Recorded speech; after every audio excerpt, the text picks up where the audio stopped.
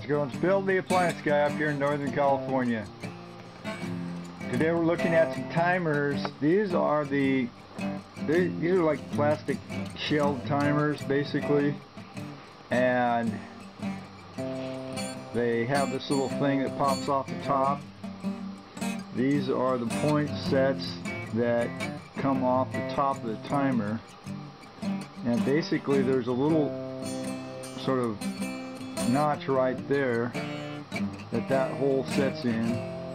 You stick a screwdriver in there and you can pop that up, and then these side tabs here basically hold the points in place. And if you look at it, this one is actually not burnt. This one is in pretty good shape. I had two of them. I pulled the point set out of the good one, and I'm putting it in the suspect timer. What had happened is this one had a stacked washer. It's a stacked washer and dryer, and basically the motor did not seem to get enough amperage, and it would grunt and grind and smoke. And so what I did is I pulled these points off the top and basically trashed them. I pulled these points off this other one that was better. Anyway, if you pull your top off and you look inside here and you see anything that looks like burnt or toasted areas around here, then what you can do is you can stick a piece of small sandpaper in between the points and clean them up. So what I do is I will cut a small sliver of sandpaper and run it in between the points.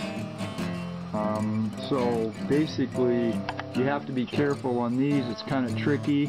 You don't want to bend the points too much. You just want to see if you can get a piece of sandpaper in between the points that are burnt.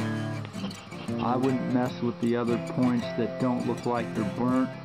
Usually you can see a noticeably dark area. On this one it does not have it because this one is supposedly a good set of points. Now I've been doing this a few years, and I believe that these tops are the same. The thing that differs is the cog.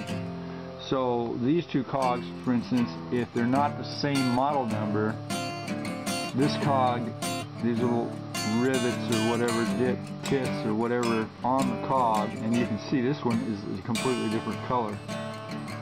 So I believe the point sets are the same. I believe the cogs are different. So what I'm going to do is I've already made sure that these points are good, so I'm just going to pop this one back in. And before I put it in, I'm going to lube any of the moving parts. And I have this tri-flow dropper lubricant that I'm going to lube the cog and the shaft and put it back together. Hopefully that will work. So I hope this helped you. If you need your timer rebuilt, I do rebuilds. And if you're interested, you can contact me at ApplianceWorks@yahoo.com. Thanks for watching. Please rate, comment, and subscribe.